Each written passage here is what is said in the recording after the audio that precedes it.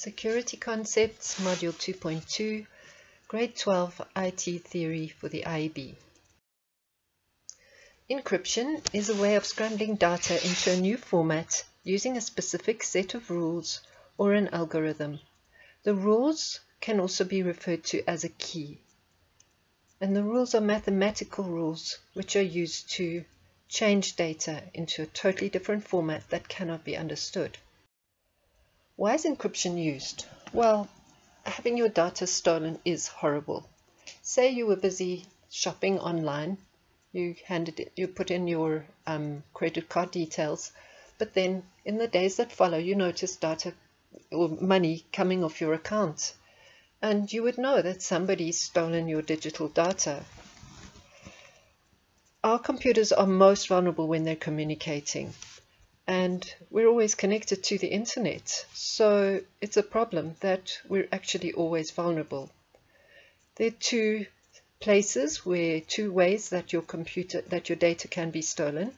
The one is when your communications are intercepted. In other words, somebody can eavesdrop on the line where you are sending data, and somehow they interpret the data and they can steal all sorts of important information from you. The other is if your computer gets infected by malware, which could be spyware or viruses or other thing that could harm your computer. Local encryption is when your files in your personal storage on your device are encrypted using special software. Remember that your storage is your hard drive or any other device that you save information on. So encryption can be done on the whole hard drive so that everything on the hard drive is encrypted, or it can be done on individual files.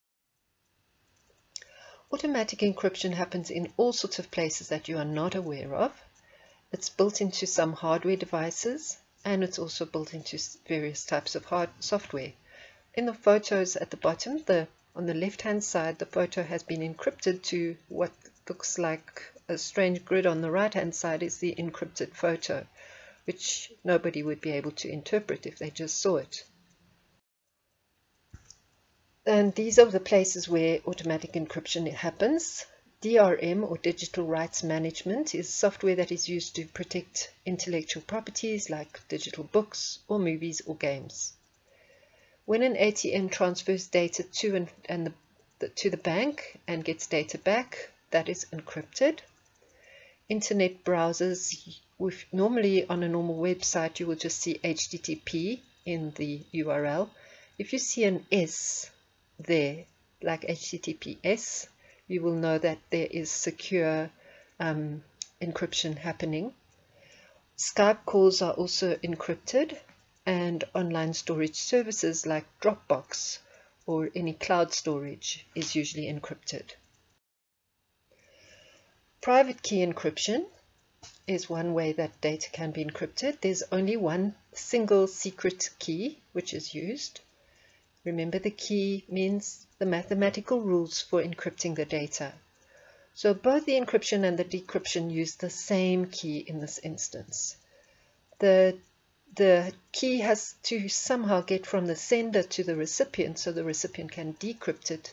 So it's traveling along the same channel that the ciphertext or encrypted data is traveling, and this makes this method not very secure. In public key encryption, there are two separate keys which are used. Key 1 is a private key, which is never sent over the channel, and key 2 is a public key. So suppose you want to send John an encrypted message. John will send you his public key, you get it from him. You use the public key to encrypt the message, and then you send the message to John, the encrypted one. John then has his own private key, which he never sent you, and only that key can open up the message. The public key cannot open it, so he uses his private key to decrypt the message. So this is a very secure way, because anyone eavesdropping on the channel would never get the private key, and therefore not be able to open the message. SSL is a way of establishing a secure link between the client and the server. SSL is done using public key encryption, which is the one we just spoke about with the 2 keys. Let's talk about some specifics about SSL. SSL uses 2 important concepts which you need to learn. The one is a digital signature and the other one is a digital certificate.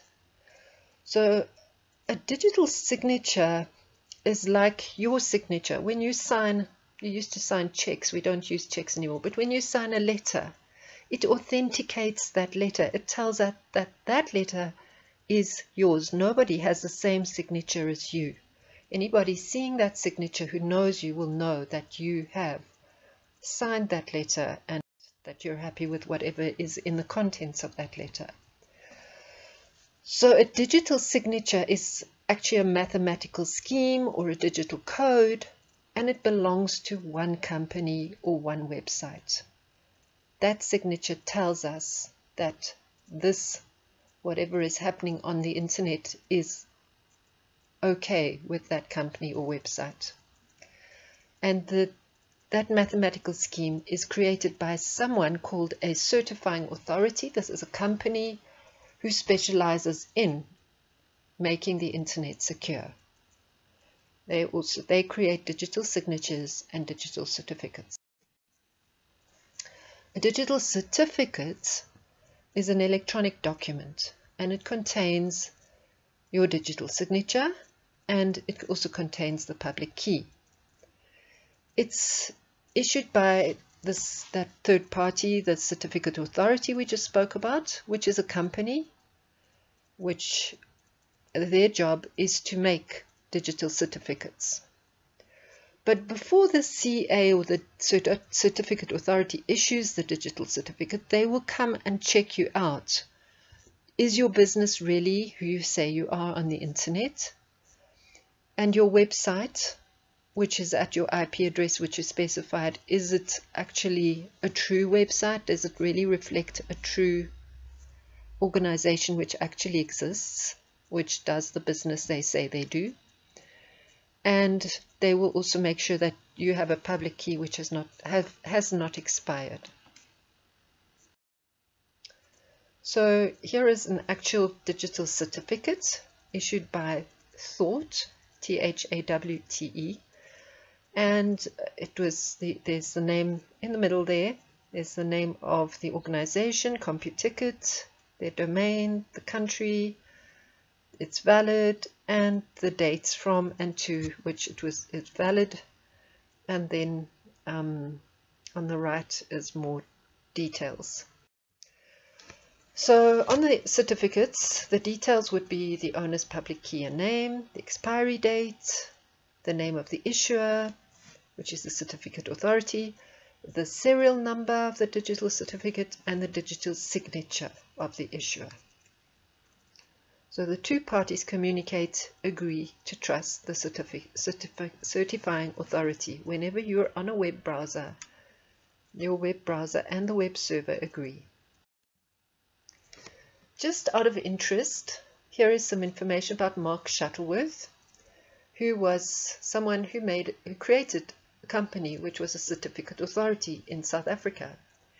His interest in technology began as a child when he started playing computer games, and this peaked as a student with the advent of the internet. It was when studying for a business science degree in finance that he began investigating the impact of the internet. In 1999, in his final year of study, he founded an internet consulting firm, Thawte, which went on to produce the first ever full security encrypted e-commerce web server that was commercially available outside the United States. The product gained incredible international support and was recognized as the fastest growing global internet certificate authority, which creates digital certificates, when it was sold to VeriSign 4 years later. He became a billionaire overnight, and instead of pocketing his wealth, he invested millions into education, venture capital, and open source operating systems. Now a philanthropist, Shuttleworth is dedicated to improve access to quality education in South Africa.